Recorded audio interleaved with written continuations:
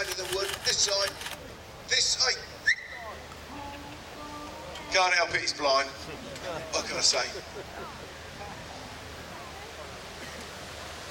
That's the first time I've seen him run all weekend, so that's pretty impressive. He is in the remit, but hey. So what we're going to do now is going to put the first round down the range, just to give you the sense of shock and awe of the little 2-pounder. Michael, on you.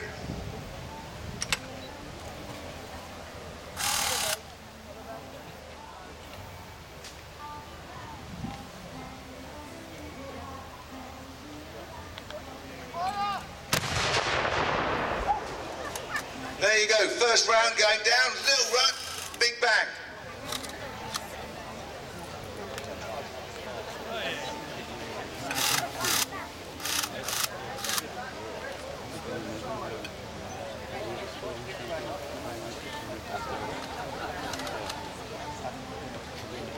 Neighbours might know you're around.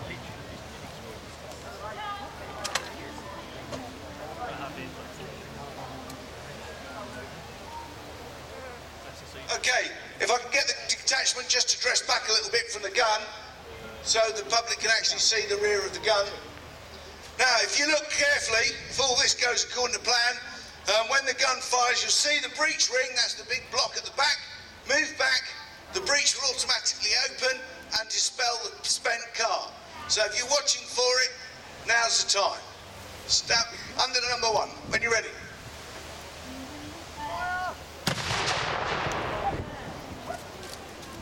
Did you see that, ladies and gentlemen? Well, I think that deserves a round of applause, don't you?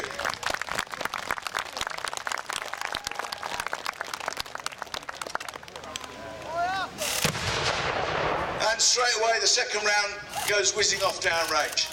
So you can see the action of the gun coming back, dispelling the cartridge, and the next one is then straight away ready to fire. So it means you can get a really fast means of firing.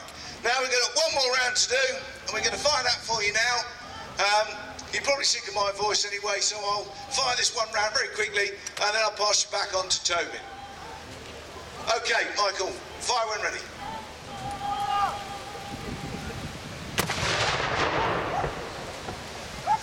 Ladies and gentlemen, the guys from the garrison and friends, and the 2-pounder anti-tank gun. Thank you very much indeed.